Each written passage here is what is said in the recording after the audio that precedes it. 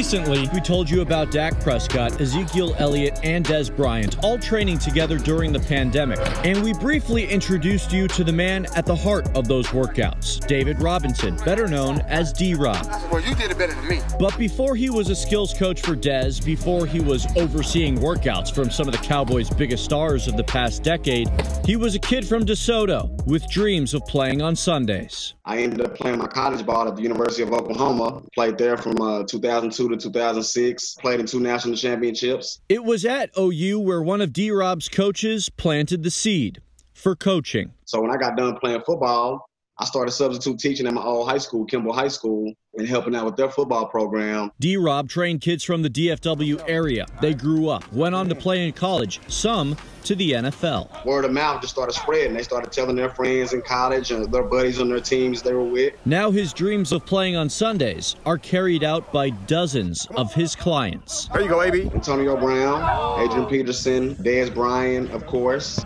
Emmanuel Sanders, Way to get vertical, boy. Chris Godwin, Jerry Judy, Jalen Rieger, who just got drafted. They tight. Is it hard to keep track? It's hard. It's hard when people put you on the spot. If I had a club, it'd probably be a line waiting outside of it. Just a line.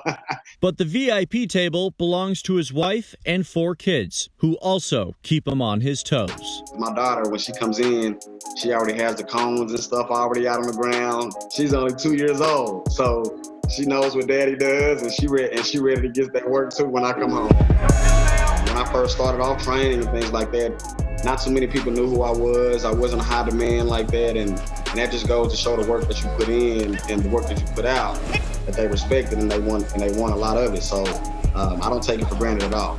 In Dallas, I'm Jonah Javad.